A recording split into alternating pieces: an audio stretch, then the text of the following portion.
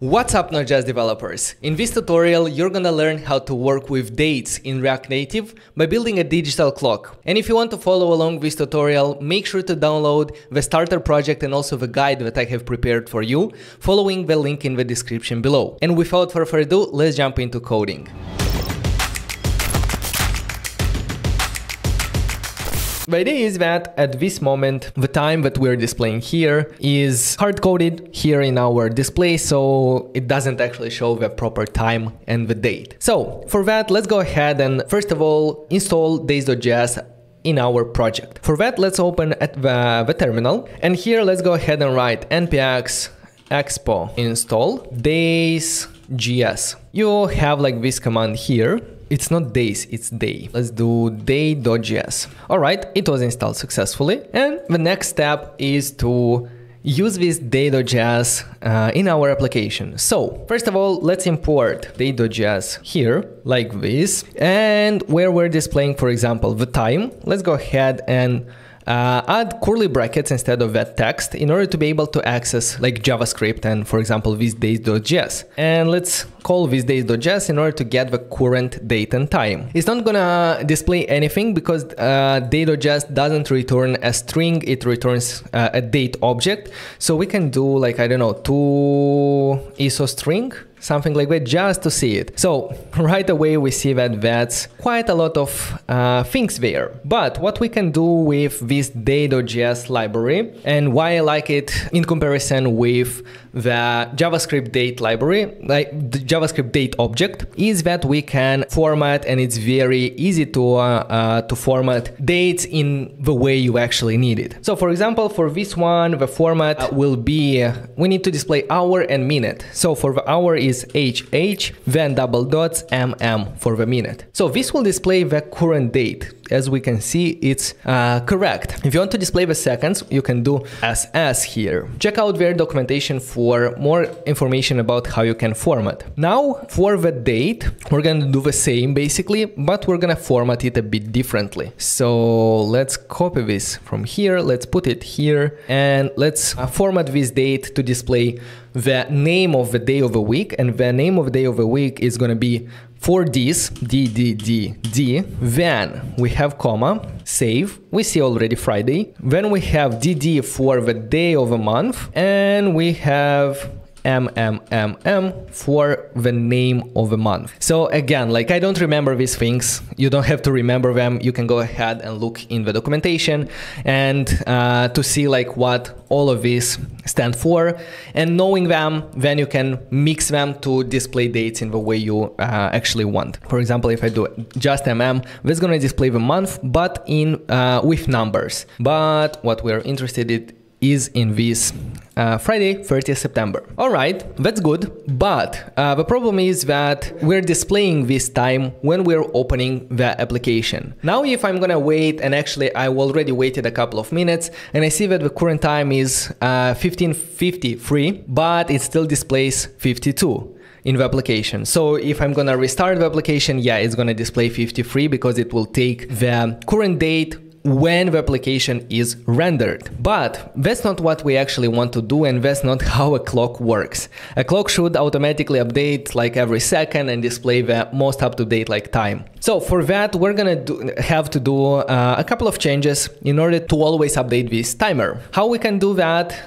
We have it here. I'm gonna explain it every single step. So instead of taking the date, like the current date inside the rendering part, we're gonna save it into a state variable, because a state variable we can update, and whenever a state variable updates, our user interface, our UI is re-rendered to reflect the changes in the state.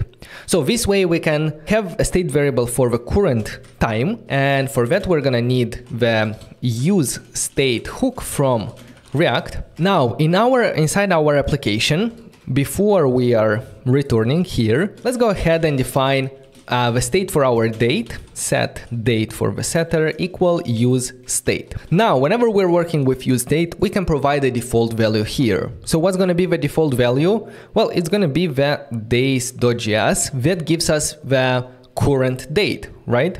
Now let's go ahead and take this date, our state variable called date, and let's replace in where we are rendering here, instead of days.js, let's do date.format, and the same here, date.format. We didn't solve the problem, this is only the first step, but the good thing is that our date is being taken from the state, and whenever the state variable will change, our UI will re-render and it will reflect the changes of our date. Now, how do we update the date in our state? Well, we can have a function that is being triggered like every second, or if we're only displaying minutes, it can also be triggered every minute, and every minute it will update the state variable, and then the state variable, as I said, will update the UI. To have like this repeatable function that runs at at specific intervals, like every minute, every second, and so on, there is a function in JavaScript called setInterval, and setInterval will help us to do that. But we also need to import the useEffect hook, because we need to start this function, we need to initiate the interval when the component mounts. So using a useEffect, we can provide here a function, and after the function, if we provide an empty dependency array, this useEffect will be called when we start the component. Now we can use the setInterval here that I was talking about. setInterval expects two things: a callback function and then the number of milliseconds that will define our interval, like how often should we run the function that we are sending here. The function, we're gonna define it here, and for the second parameter of the setInterval, we need number of milliseconds. So 1 second, that's 1000 milliseconds. So if we send 1000, that's going to be 1 second, and then we can multiply it by, for example, 10, that's going to be 10 seconds, or 60, that's going to be 1 minute. But I'm going to do multiply by 1 just to see that this is 1 second. Now, what should we do every second? Every second, we should update this date state variable to reflect the current date. So we're going to use this setter, set date, in our interval, set date, and the value that we're gonna send is gonna be this days.js. And whenever we call this days.js, it returns us the most current time. So by doing that, we update the date state every single second, and in order to be able to see that in our user interface, let's go ahead and where we're displaying the time, let's also display the seconds, and this will actually will help us to visualize and see if it's actually working. All right. Here we have it. It updates every single second. So to recap what